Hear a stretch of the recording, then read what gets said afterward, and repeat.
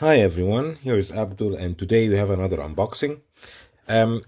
If you're new to the channel, I release English videos on Friday and Sunday on 16 at 4 p.m. Central European time, and also Wednesdays I release German watch video on 4 p.m. 16 Central European time, so be sure to check them out. So this one is an unboxing of a vintage model. Been a while since I got a vintage model. As you all know me as the friends of the channel know that I really like vintage watches, and I do enjoy buying them as well. Let me get this out. Nothing in the package, so we can throw this. And the packing is okay, let's say. I like them when they put the watch in a bag like this.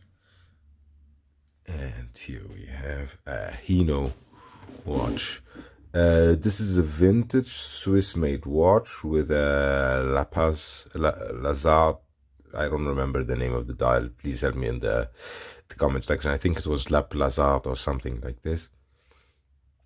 And the watch itself, I think it's 32 millimeters or 33, 32 point. Yeah, with the crown 33.3. So it's a small watch, lug to lug 33. So it's a circular watch because you have the lugs here down below. It's a manual movement watch.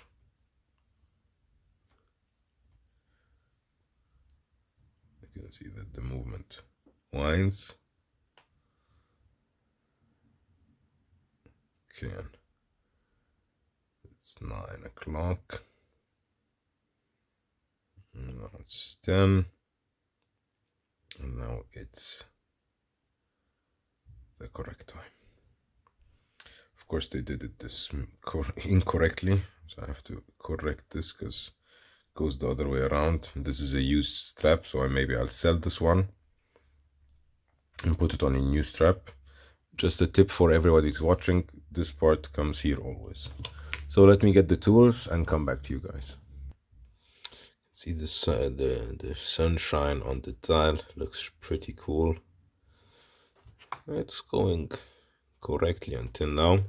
I'll put it on the time grapher, but as I learned from Jan, my watchmaker here, that when I just winded the watch, the first couple of hours have the highest amplitude, so I'd better check it out afterwards, not directly after I wind the watch.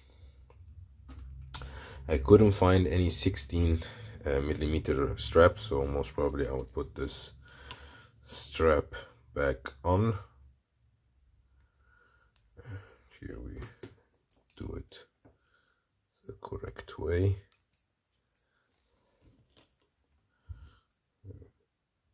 You put one part of the spring bar and then the other part you press it down with the tool and you get it inside.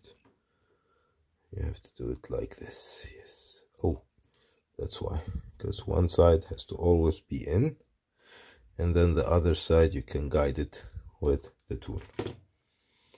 So I'm wearing my G-Shock. Let's take this off.